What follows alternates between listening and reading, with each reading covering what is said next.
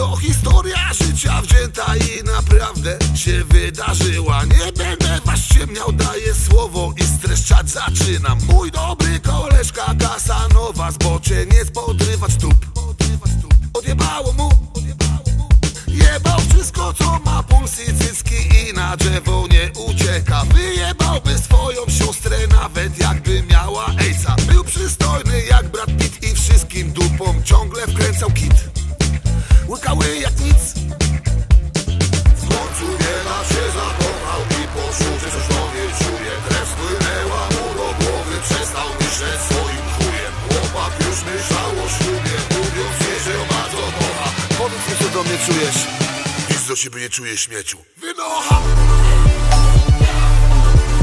Rampampampam.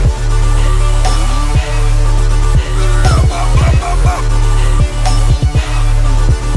Rampampampam. Rampampampam. Rampampampam. Rampampampam.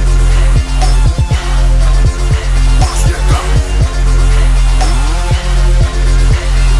Już nie jebał chyba z tydzień, ja strasznie zaczęły go świeżbić. Nie wiedział co zrobić, chłopak nie mógł tego przeżyć. Nie łyknęła kitu jego orzesz, kurwa wasza mać. Jak to się mogło stać? Przyszedł do niej po prostu chłopak, chciał ją odwiedzić. Usiadł, złożył dłonie, zaczął czos bez sensu brecić. Wyciągając coś z kieszeni, wiagra z rąk wypadła mu. Ona to widzi, przypał jak chuj.